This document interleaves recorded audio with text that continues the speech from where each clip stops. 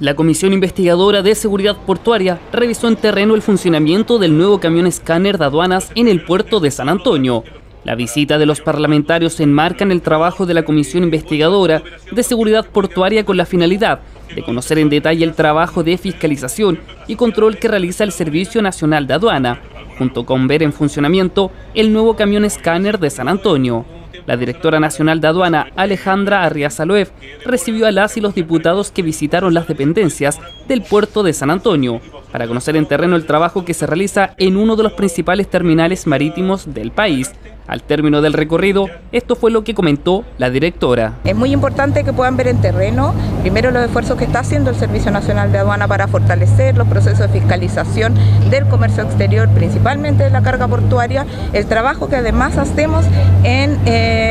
coordinación con otras instituciones públicas como la Policía Marítima, la Policía de Investigaciones de Chile, con Carabineros de Chile, con la Armada en general. El trabajo que se hace es bastante, hay mucha operación en materia portuaria en nuestra carga, principalmente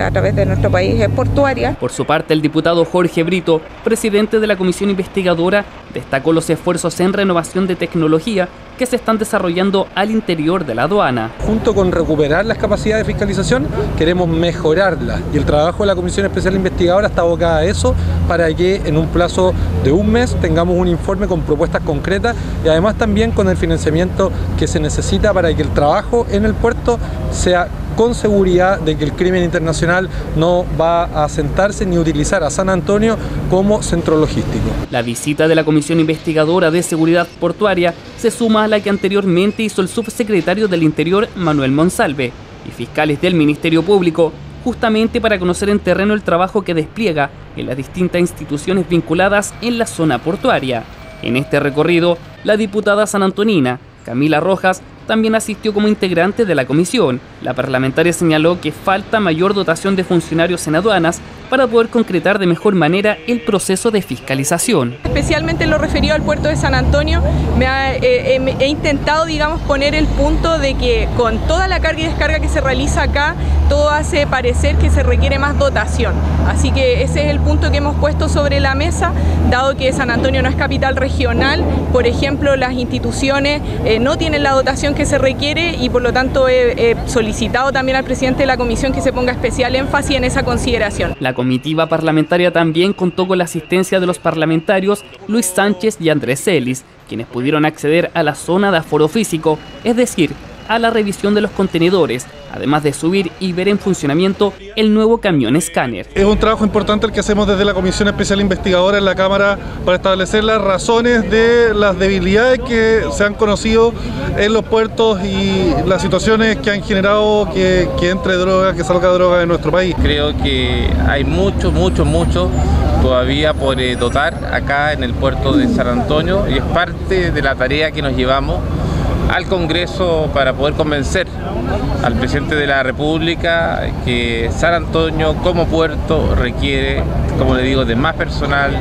de más maquinaria. Junto a los parlamentarios participaron del recorrido la delegada presidencial provincial de San Antonio, Carolyn Ciró, el presidente del directorio de la empresa portuaria de San Antonio, Eduardo Avedrapo, y el capitán de Puerto San Antonio, Miguel Bravo. Esto fue lo que informaron las autoridades. Es un aporte, obviamente, que se puede hacer desde el Parlamento a la labor de seguridad que se ha venido trabajando hace ya bastante tiempo, lo cual hoy día se muestra, ¿no es cierto?, cuáles han sido los avances, pero también las brechas que aún tenemos y que es importante también cubrir en materia de dotación principalmente. El puerto de San Antonio es el principal puerto de carga del país, sobre todo carga en contenedores, y por tanto está expuesto efectivamente a situaciones de que junto con los contenedores y con la carga vayan sustancias prohibidas, sustancias ilegales, y en ese sentido es muy importante la actividad hoy día porque se está viendo cómo se refuerza los planes de fiscalización que se vienen a sumar por lo demás a lo que se viene haciendo ya hace bastante tiempo. Una labor autónoma que realizamos acá son las inspecciones submarinas con el equipo que ustedes pudieron apreciar anteriormente. Este año, cierto, como dije,